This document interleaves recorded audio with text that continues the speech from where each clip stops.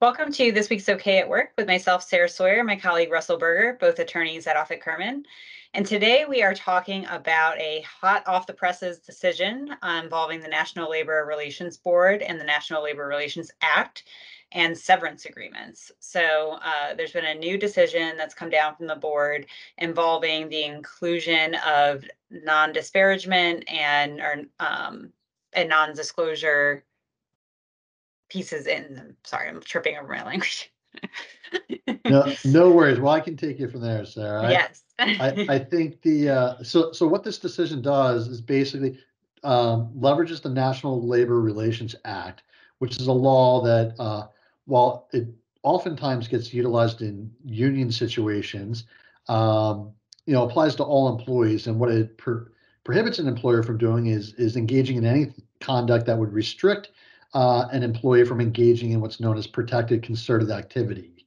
And what the board did in this decision is they determined that restricting disparaging comments broadly and having a confidentiality provision in a severance agreement, again, another broad provision, violates Section 7 of the Act, which is what we're talking about here.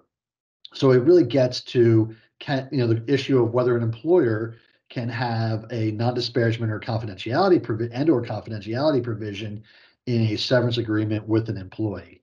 As an important caveat here, the National Labor Relations Act,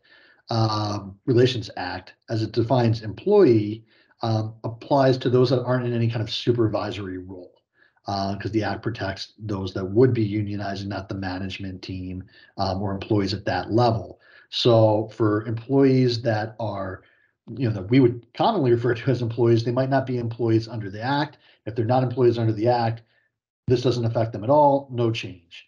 For employees under the act, if you were to give them a severance, you absolutely should revisit the non-disparagement provision and the confidentiality provision in your severance agreement. And really, I think it's something you should talk about with counsel because there's different degrees of aggressiveness or conservativeness that you may want to take.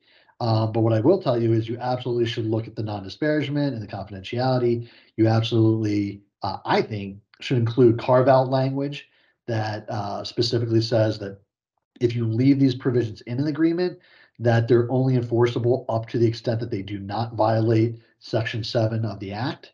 And you definitely should have, if you don't have it already, a severability clause in your severance agreement, which basically means that if we're wrong on the law on something, if some part of this is unenforceable, the rest of the agreement can still go on and survive once we void out the unenforceable portion.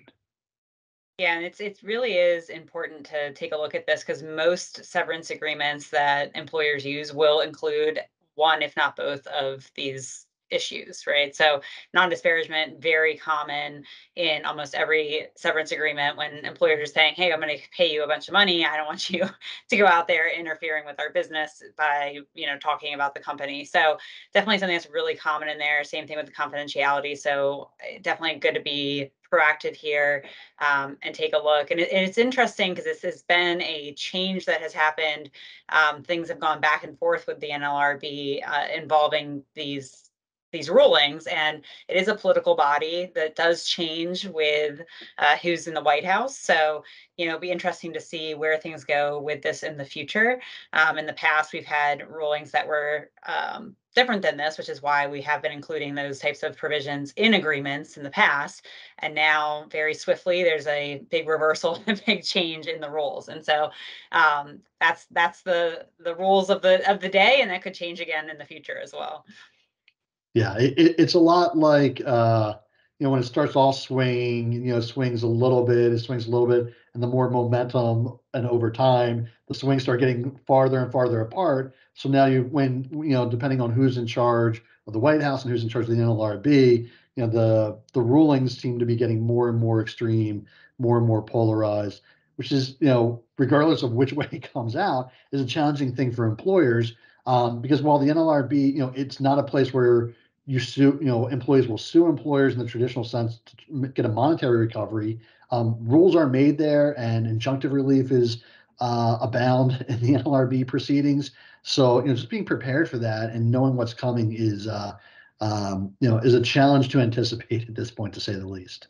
Yeah, and always nuanced, and nothing's ever straightforward, right? So it's good to dive into the details here and make sure you're doing it correctly. And just as you mentioned, Russell, just striking the provisions may not be as easy as that in most instances. It probably won't be. So I mean, that's something to you consider. could, and you would be within the bounds of the law if you did it, but maybe that's not the best way to go about doing it.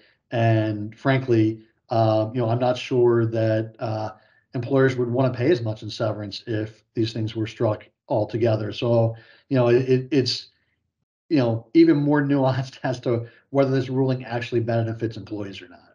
Yeah, good point, Russell. All right, thanks. We'll see you next time. Thanks, Sarah.